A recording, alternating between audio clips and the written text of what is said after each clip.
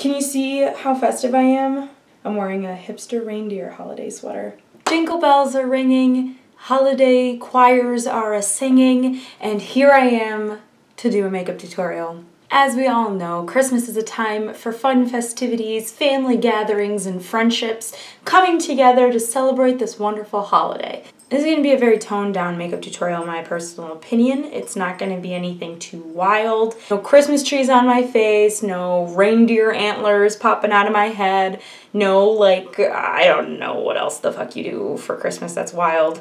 I'm going to go ahead and do my base off camera to just save some time. You guys can go ahead and do whatever base you like, use some concealer, use some foundation, use whatever you're comfortable with, and I'm going to focus in on the eyes when I get back. So my base is done and my eyebrows are on, so I'm just going to go ahead and work on the eyes. I'm not entirely sure what color scheme I'm going with because, you know, your girl likes to go in blind. 2,000 years later.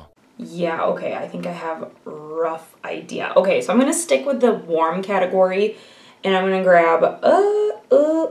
grab this color right here from, it's called Weekend from the Center Stage palette. This is, like I said, one of my favorite palettes of all time. Actually, pause. I'm going to use some tape, and I don't have any cute, like, rainbow tape like all these YouTubers have. So I'm just going to use my, like, packing tape that I have on hand. We got some tape on. I look kind of ridiculous, but it's fine. It's part of the process. Who knows if this will rip off my base makeup. If so, it's okay. We'll just fix it. So like I was saying, we're going in with Weekend, and we're just smoking that into the outer corner and just a little bit over like the center of the lid. This is my stupid eye, so it might not do what I want it to do. It might be crooked, but it's okay, we'll fix it. That in itself is just like a really pretty Christmas color, I think. It looks a little more orange on camera from what I'm seeing, but it's a lot more warm. And even if it is, I'm going to go in with Havana, which is like the red color in the palette, and just take that on the edge of where I just put this color. And we're just going to warm this bad boy up. I'm just going to take these off because, oh, it didn't actually like remove half my makeup off. Oh, and it actually worked on both eyes this time. How nice. But basically that's all I'm going to really do for the outer corner. Maybe I'll darken it a little bit later, but I'm going to use like a finer detail brush to do that part. Further redden the look with the color Tiki from this palette, the Bright Lights Pinky Rose palette. And this one is more like a neon color, but I don't really think that the purpose of it is going to be for me to like add more color. It's more just for me to redden up the look, like warm it up. We're kind of losing a little bit of that dimension that I had earlier, so I'm going to take a denser blender brush, like something a little bit more rounded, and I'm going to go in with what's this color called again? Havana, the red one, and just like deepen it right in the edges,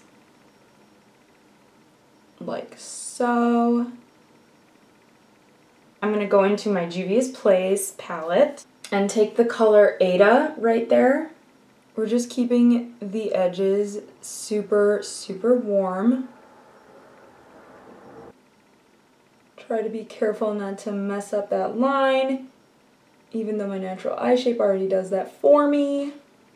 But I am going to do a cut crease. So I'm going to take a nice little flat shader brush and my concealer that I used under my eyes, or whatever concealer you're feeling. And then I'm just going to roll a little bit on the back of my hand and start working in. Get my mirror all up and personal.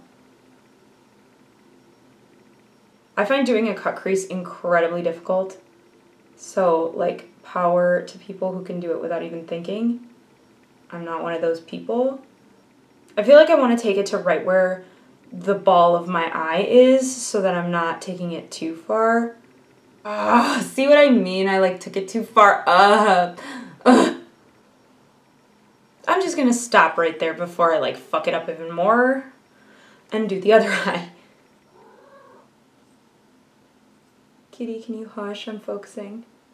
I don't know, I really don't understand how they get like perfectly crisp lines in these makeup tutorials, but you know, we're just gonna go with what we have right here because this is realistic, you know, this is me on a normal day. I'm gonna go in with whatever was left over on my dense brush and just kind of blend out that edge.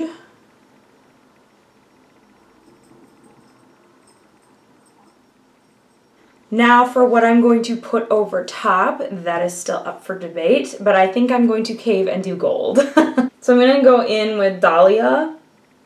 Is that what it's called? Oh, Dahlia. Dahlia? I can't tell if that's what it's trying to say. I'm going to go in with that color right there on the same packer brush that I used for my concealer, because it's now sticky and it will pick up a lot more color, and just press that into where I put down the concealer and kind of blend it and tap through.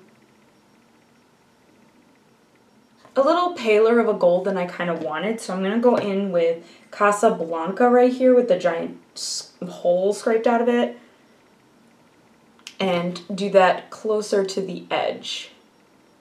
We're gonna go in with the brush again and the one with the leftover red and kind of like smear downwards with it. So I'm like holding it like this instead of sideways and going down along the line of my eye, where the colors split,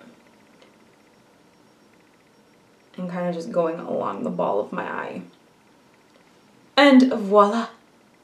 I'm going to go in with a nice big fluffy brush and just dust under my eyes from where there might be a little bit of fallout. I'm just going to go in and do my bottom lash line with a little bit of that brown that we've been using.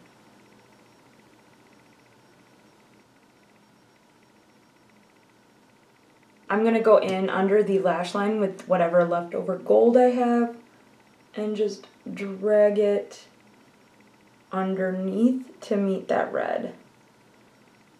I'm going to go in with a combination of my two favorite liners, the Schwing from Benefit and the Roller Lash from Benefit. So I'm going to use the Roller Lash to outline and then the Schwing to fill in.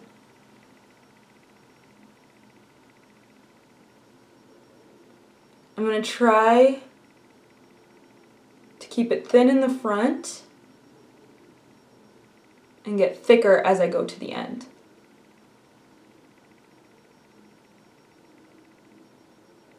Honestly, the roller liner is so good, I kind of don't even need the Schwing sometimes.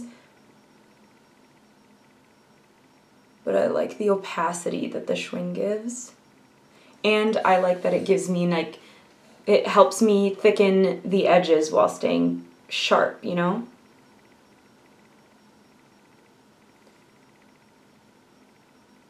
My only issue with the Schwing is that if you open up your eyes too quickly before it's dried, it will bleed into your crease.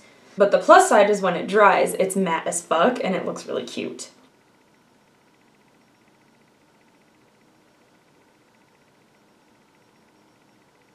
Whenever you try to make your eyeliner look even, it's almost like virtually impossible, so I'm just gonna stick with what I've got right here because this is as good as it's gonna get.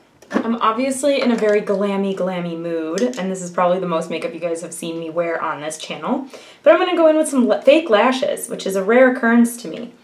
Lash Pop lashes, I'm gonna use the So Money eyelashes. These are my favorite lashes that I have, and that's saying nothing because I literally own like 3 pairs.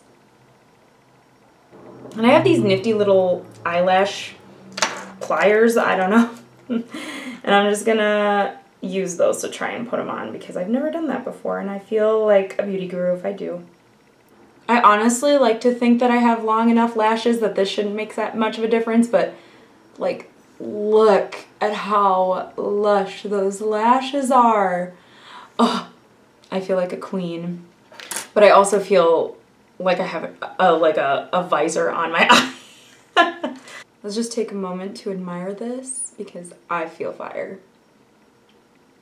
Usually when I'm wearing lashes, fake lashes, I like to add more volume to my natural lashes than length and curl. So I'm going to use my ColourPop mascara and just kind of dig into the root of my lashes. I'm going to go in with my Bad Gal Bang mascara and put that on my lower lashes. That's basically all I'm doing for the eyes, so now I'm going to move on to the rest of the face. I'm going to take the bronze, Luminous Bronze Light from Hourglass bronzer and just bronze my face. I'm using this bronzer, like, just aside from the fact that I always use it, because it is very luminous, so it's going to fit in with the amount of highlight that I'm going to put on, which is going to be obscene. Tonight I want to be complementary to the Christmas lights that are going to be around us. It's kind of like I want it to be a metaphor for the beacon I am leaving for Santa to come and give me fucking presents, because 23 years, man, still hasn't happened. On that highlighting note, we are going to be busting out 2 of my favorite highlighter palettes. And we're going to keep it rosy, so I'm going to go in with Goody Two Shoe and Good as Gâteau. So these 2 right here. We're going to go in with Mary Luminizer, my tried and true for the last however million years that this thing has been on the market, and just casually blind myself, you know?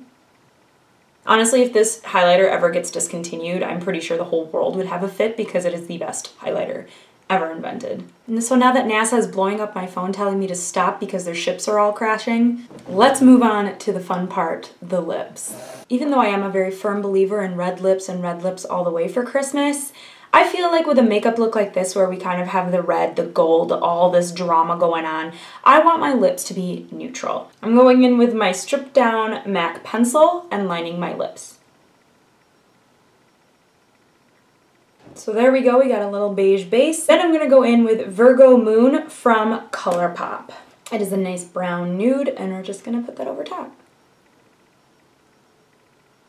Now if you still feel like your lips are missing that mistletoe fire, then feel free to add a little gloss. I'm going to go in with Moonchild from ColourPop.